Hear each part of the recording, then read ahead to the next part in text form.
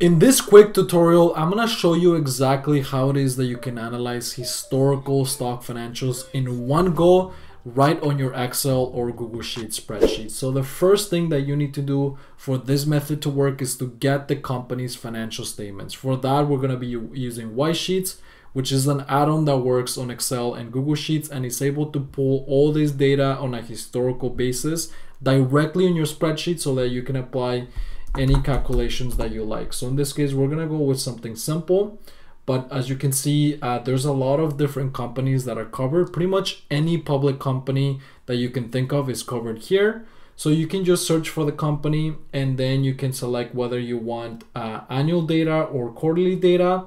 And then you can just click on get data. And what this is gonna do is going to provide you with the financial growth metrics of the company, and you can see this information is on a historical basis right here. You can see all the different metrics right here. We also covered key metrics, and there's a whole bunch of key metrics that you can really look at. So in this case, some of them are like the EV to sales, we have PE ratio, return on invested capital, blah, blah, blah. And again, we have this information on a historical basis. And then of course we have the key to this whole part, which is the financial statement. So we have the cash flow statement, you can see it right here. We have the balance sheet, and then we have the income statement, which is obviously one of the most important parts of the financial statements. But now, once you have this data, I want to give you some really quick tips, and I want to show you some other really cool ways to get the data. And that includes how it is that you can get the data exactly as the company reported to the SEC. But before we get into that, let me just show you this quick tip. So one of the quick tips that I like is that you can just insert an empty cell right here. And you can go on insert right here, click on spark lines. And I like to have either column or line. In this case, we're gonna go with the column. Select this data. In this case, I'm pressing Shift, Command, and then the right arrow. Click on OK. And as you can see, just like that, we're gonna be able to get spark lines of the different metrics that we want to analyze. So in this case, we have all the different metrics. So now we can more easily visualize the direction in which these various numbers are going. So this makes it easier for you to perform your analysis. Of course, you can perform any kinds of calculations that you can think of using Excel. So for example, let's say that I want to perform the percentage change from one year to another in terms of the revenue. So you can see how I'm gonna be able to do that right here. So as you can see, I'm just applying the formula.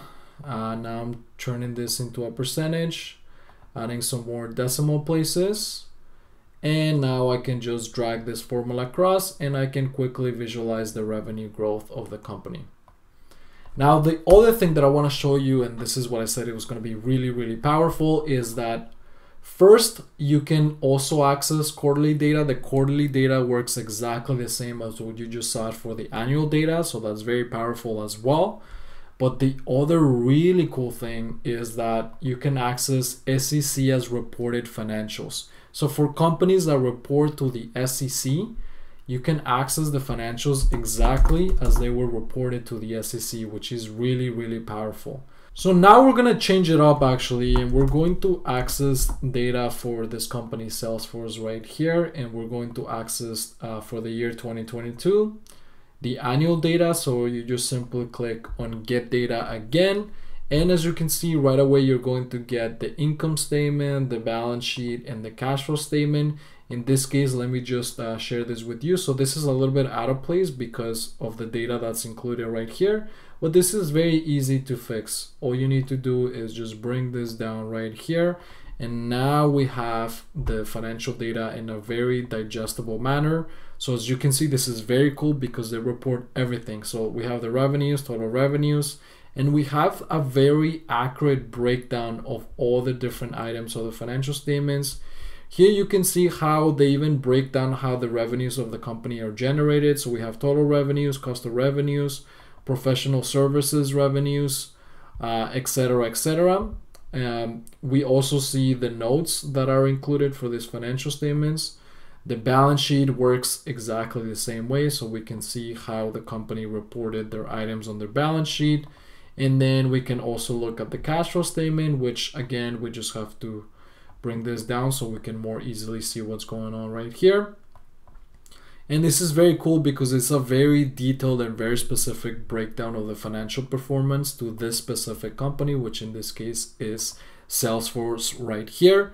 So I hope you enjoyed this video and that you use this information so that you can analyze company financials in a very, very powerful way and use this information so that you can make some great investment decisions.